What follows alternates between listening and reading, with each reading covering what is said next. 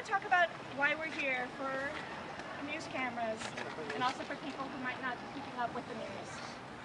We have a serious problem with economic inequality and economic injustice in this nation. The top 1% control 43% of financial wealth. The bottom 80% controls just 7% of financial wealth. That means that out of 100 people, one person gets almost half the wealth, and 80 people share 1/6 or just 16% of what that one person has. That's not justice. That's not fair. Is that right? You guys agree? Right. Unacceptable. This data, by the way, only goes through 2007, okay? Oh my. And the economic recession has hit the middle class. It never ended. The middle class is harder than it has hit the top 1%. We all know that. They barely even noticed. Champagne. Champagne, what's that? Gas got expensive. Let's talk about the Bush tax cuts, okay? They're a huge contributor to our deficit, we know that. But I was surprised to know, I just found this out a few weeks ago. The Bush tax cuts resulted, on average, we're talking about on average, for people who earn about $50,000 a year, which is the average income in America, the Bush tax cuts, I think it might be a little bit less, like that, the average income might be a little bit less than that. But anyway, for incomes around $50,000 in America, the Bush tax cuts resulted in a 2%, average of 2% income tax credit for the middle class, while the Bush tax cuts resulted in an average 10% income tax credit for the top 1%. Last year in 2010, the U.S. Supreme Court ruled in a case called Citizens United. I think a lot of you know what that is. The corporations are defined as people with the same rights as you and me. Let's see Texas execute one. They're people like in their own one. I know they are not people, which includes the so-called right to spend unlimited money influencing elections, which is not right. Without disclosing. Right. Yeah, disclosing how much they're donating, that's right. Sneaky. Which means we have a serious problem with the majority, I wouldn't say the majority, but let's say like the outcome, the output of what our elected representatives are doing are not representing the bottom 90%, 99%. They're representing the interest of the top 1%. Right. Because that's who's financing their campaigns, and that's who they're representing. We've seen lots of evidence of this lately. For example, and if you need any citations for this data, I've been doing a lot of research and a lot of blogging on this topic. I blog for Liberal Lamp. My blog is liberallampost.com. I also write for addictinginfo.org. I do a lot of research on this. All of this is properly cited, so email me at occupyrally@gmail if you need the citations. And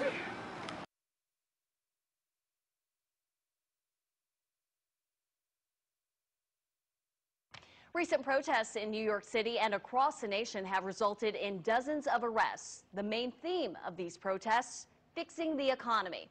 WRAL's Tara Lynn joins us now from our newsroom following a meeting with these local activists. Tara? Renee, it is a movement that started with a few people outside of Wall Street, and now it's moving across the country and right here to Raleigh. People gathered tonight to join the Occupy Wall Street movement and voice their anger about the American economy. As the sun set over downtown Raleigh, dozens shared their frustrations in Moore Square about the country's failing economy and the bank bailouts. We bailed out them, and the taxpayers' money bailed out them, and they didn't sacrifice anything, but they actually benefit. I've never done anything like this before, and I don't know everything that's going on, and I don't pretend to understand it all. I know that I get up every morning and I bust my butt to take care of my family, and I'm still getting nowhere. Tanya Glover and many others gathered for the first time as part of Occupy Raleigh. It's a group echoing the concerns of hundreds of protesters outside of Wall Street in New York,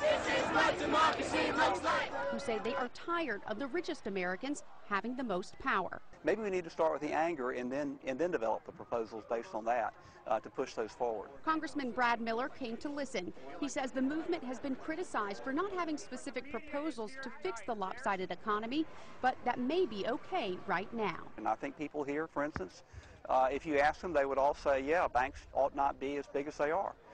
There were legislative proposals. I introduced one in the House that went nowhere. But if there was a movement behind it, pushing it, it would make a big difference. It's groups like this that have changed America. It may take a long time, but it will happen. Glover says this is just the beginning of the movement and believes what may have sprung from anger could one day return the power to the people. The group's next step is to plan an official rally in Raleigh, and they plan to do so later this month. Renee? They certainly have some strong opinions. Tara Lynn, live in our newsroom. Thank you.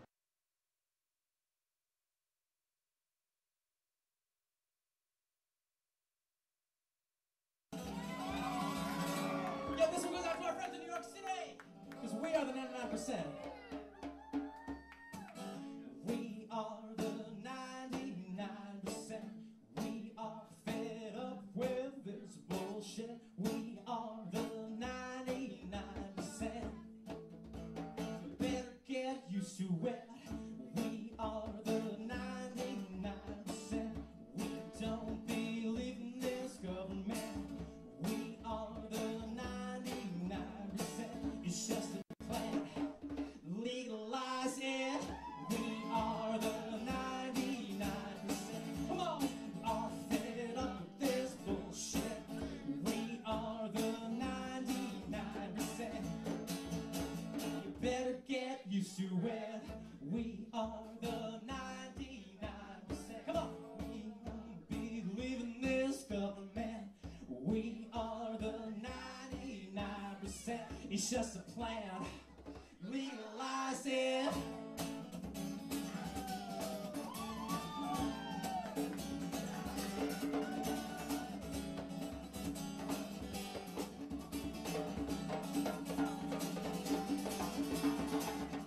We are the 99%. We are fed up with this bullshit. We are the 99%. You better get used to it. We are the 99%. We don't believe in this government. We are the 99%.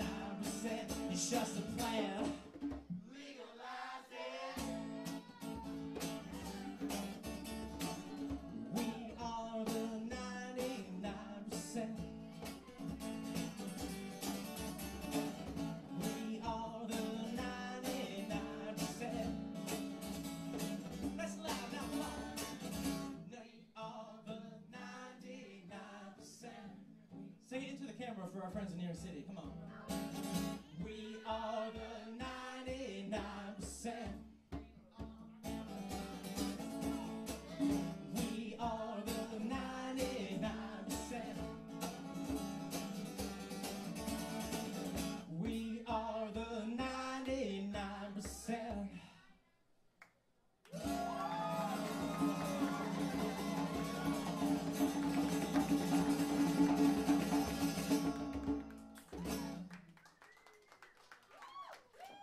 We are the 99%. Hey, Brandon, I forgot to put an SD card in here. Yo, this one goes out to our friends in New York City.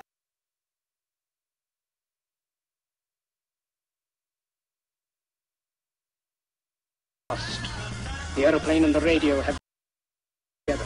The very nature of these inventions cries out for the goodness in men, cries out for universal brotherhood, for the unity of us all. Even now, my voice is reaching millions throughout. Victims of a system that makes men torture and imprison innocent people. What are you going to do now? For those who can hear me, I say, do not despair. The misery that is now upon us is but the passing of greed, the bitterness of men who fear the way of human progress. The hate of men will pass, and dictators die, and the power they took from the people will return to the people. And so long as men die, liberty will never perish. Soldiers, don't give yourselves to brutes. Men who despise you, enslave you, who regiment your lives, tell you what to do, what to think, and what to feel, who drill you, diet you, treat you like cattle, use you as cannon fodder. Don't give yourselves to these unnatural men, machine men with machine minds and machine hearts. You are not machines, you are not cattle, you are men. You have the love of humanity in your hearts. You don't hate, only the unloved hate, the unloved and the unnatural. Soldiers, Don't fight for slavery, fight for liberty. In the 17th chapter of St. Luke it is written, the kingdom of God is within man, not one man nor a group of men, but in all men, in you. You, the people, have the power to create machines, the power to create happiness. You, the people, have the power to make this life free and beautiful, to make this life a wonderful adventure. Then in the name of democracy, let us use that power. Let us all unite. Let us fight for a new world, a decent world, that will give men a chance to work, that will give youth a future and old age a security. By the promise of these things, brutes have risen to power, but they lie. They do not fulfill that promise. They never will. Dictators free themselves, but they enslave the people. Now let us fight to fulfill that promise. Let us fight to free the world, to do away with national barriers, to do away with greed, with hate and intolerance. Let us fight for a world of reason, a world where science and progress will lead to all men's happiness. Soldiers, in the name of democracy, let us all unite!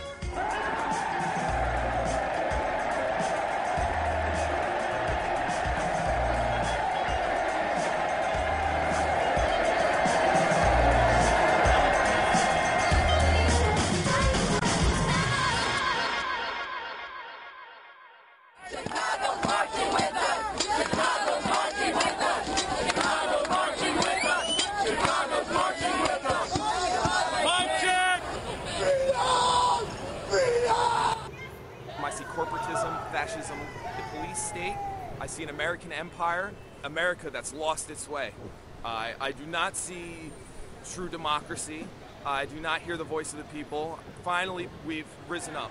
We are 99%. We are 99%.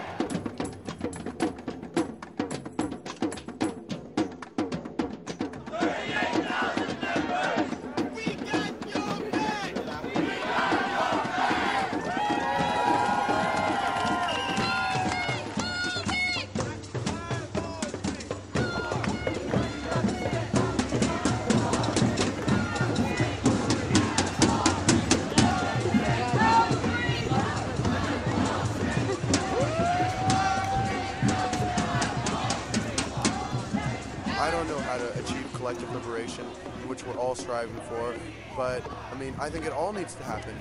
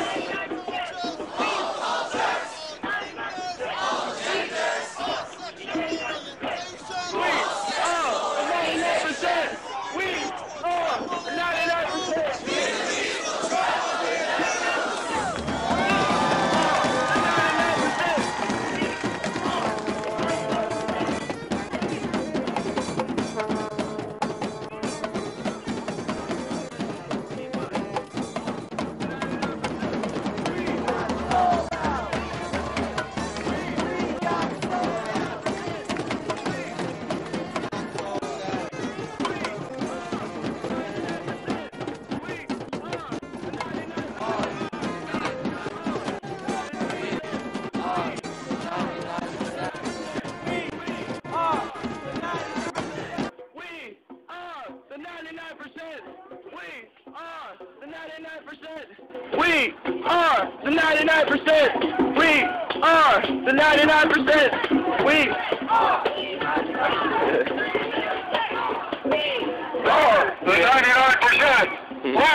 are the 99%. We are the 99%. Yeah. The 99%. We are the 99%. We are the 99%.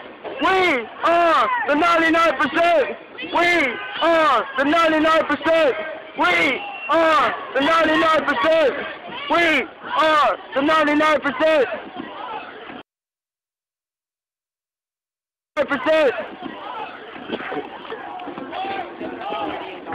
Yeah. Yeah. I brought my skates. I'm like, I'm not marching around the city. Now I'm a mobile camera. The 99%!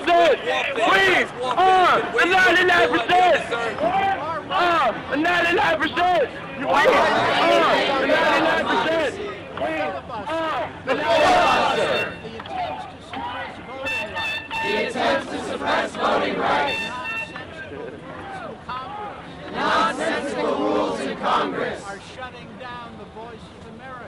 Are shutting down the voice of America. We are bearing the cost of their misdeeds. We are bearing the cost of their misdeeds.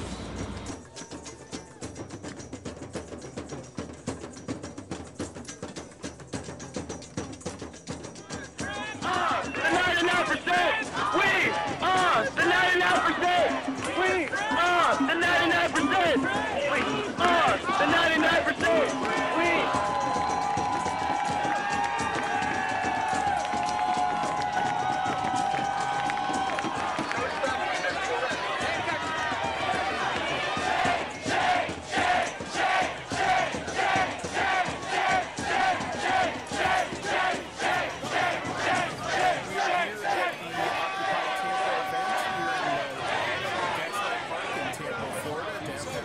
Join us. Let's make it work. Talk to some of the people here and see what's going on. All right, this is Jay, one of the organizers behind Occupy Tampa. Why are you here?